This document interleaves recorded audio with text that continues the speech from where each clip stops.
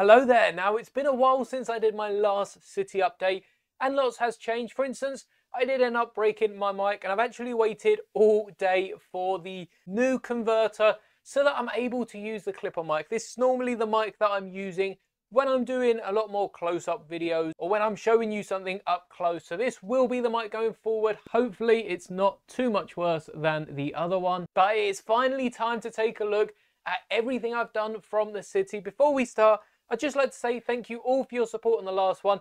This video quite literally wouldn't be possible without you because you all voted for the first level of my Lego theme tower. Now, the 4 choices to choose from was Ninjago, Monkey Kid, Dreams, and a block fashioned after the Lego movie. And by a landslide victory, the Lego movie won. So I have built the ground floor based on Lego movie. Now, the second highest voted was Ninjago, which last time I looked was nearing that 20% mark of votes. So that still did quite well.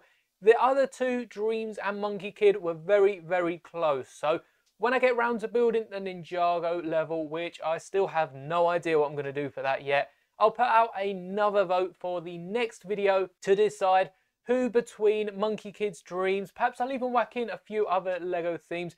Let me know what other Lego themes you'd like to see have a building in the Lego City down in the comments. But without further ado, let's go and take a look at the changes to the Lego City. So as you would have seen in the thumbnail, the Lego movie block, which you can just see over there to the back, isn't the only thing I worked on in the city, as I've also removed the Venom bike polybag. If you haven't seen the Venom bike polybag, I won't show off in great detail. I'll put a clip on your screen so that you can see the difference, and transformed it into Ghost Rider's bike. If you've seen Ghost Rider or know of Ghost Rider from the comics, you'll know he's much more associated with a awesome looking motorcycle than Venom ever is. I mean, I can't even say I've seen Venom with a motorcycle. I guess I'm sure Eddie Brock had one in the Venom movie at some point, and motorcycles are usually used in action chases.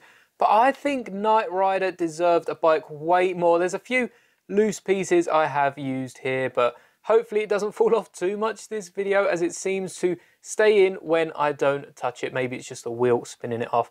But I've built this bike to replicate the bike from the movie, and in fact Lego had a set release recently of a giant Ghost Rider mech with a bike, and honestly this should have been the Venom polybag. I don't know why they looked at bike and they've done Captain America, they've done Black Widow, who I guess, yeah, they've both ridden bikes in Marvel movies before, and I'm sure they have in the comics, but they're not as iconic as Ghost Rider and his bike. So I'm very happy with how this turned out.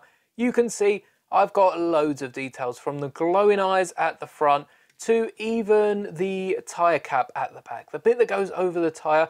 Of course, we had to keep the stud shooters, and they are orange studs, which I guess I shouldn't have fired off that side with the flame, but they are orange studs that do bounce off your central perk modular and hit you in the chest. So be careful where you're aiming them.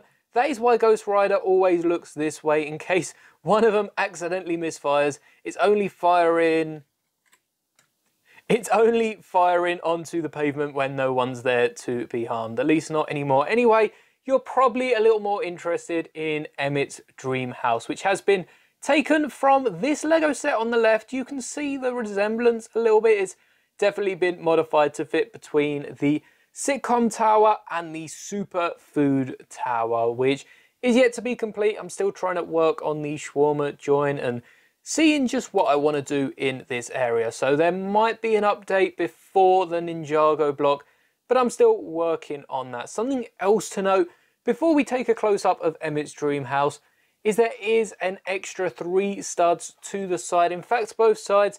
I've already mentioned it previously, but you can see Lo-Fi Girl's apartment has been moved from behind sort of this fish tank area to out the front here above the tunnel. The tunnel does still fit all the minifigure vehicles that it needs to. You can see this, the biggest one I've got so far, and it is able to fit underneath that tunnel. There is a speed limit of 50, so you can't be going too fast or I guess too slow through the tunnel. But this is my new design, and it's switching from 6 studs on this wall to 3 studs on both. I want to make sure this city feels like an actual city, get it looking a bit busier. And I can build up a bunch of towers here above the tunnel, and even go into the other side. You can see we have the animal tower, we have the Lego tower.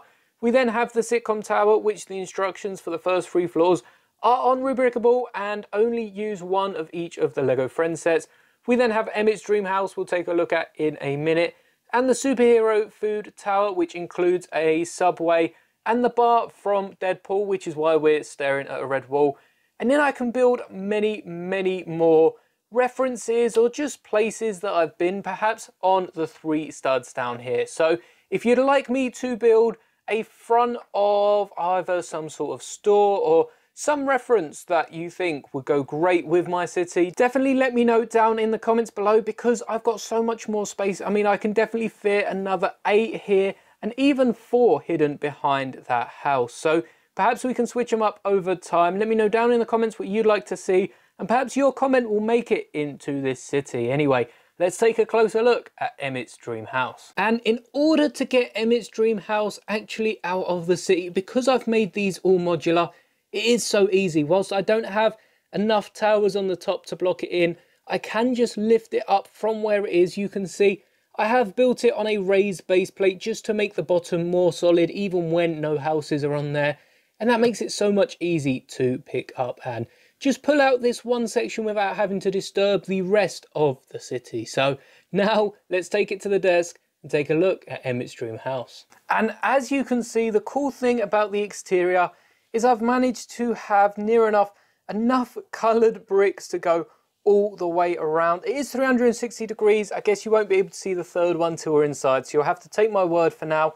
But I've also had this 1x2 cheese slope built into the wall here to make it so much easier to pop off the top. Now, I didn't stud it down because sometimes these 1x1s you can see on the corner do get stuck in the top plate, but it will make it so much more easier. I've already done this on a few of my buildings, and I'm just going to keep it going for all the new ones that I create. Now, the first thing we've got to mention by looking at the interior is that double-decker couch.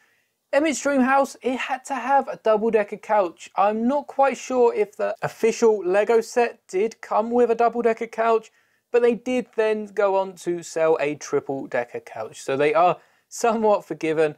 You can see Emmet's there with not only Wild Style or Lucy, but also has the staff from the second movie, I believe that is, which is an absolutely adorable character to have included in this set. And I've just included a 1x1 bracket on the back of that star to enable it to stand on that pole.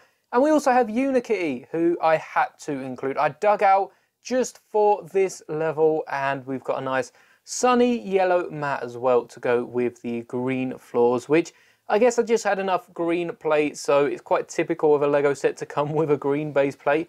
Obviously representing glass, we then have a nice little simple desk. I kept things simple for Emmet. Emmet is a simple Lego minifigure.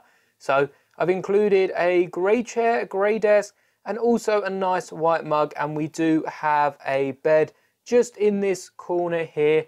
But I mean, everything was just built around that double-decker couch. I wondered what I'd put because I didn't want to include basically the interior of the set, but I'm very happy with that double-decker couch, and also just the front of it. It's going to look so different to all the other buildings. We've got a bunch of these realistic, like the double doors, the big window, and you can slightly see all the DC characters there on the He-She table.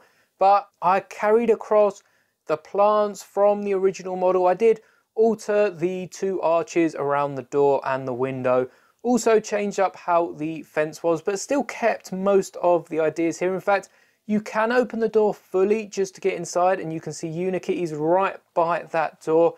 It's even got the grey mat, which is also represented by a 2x4 dark bluish grey piece in the set. So a lot of inspiration from the set. Of course, I couldn't slope out the roof, but I'm excited to get working on the next project. And once again, if you have any ideas how to improve this, let me know down in the comments alongside what you want to see in the Lego City. It honestly is so much space. Of course, we've got the 2 towers there.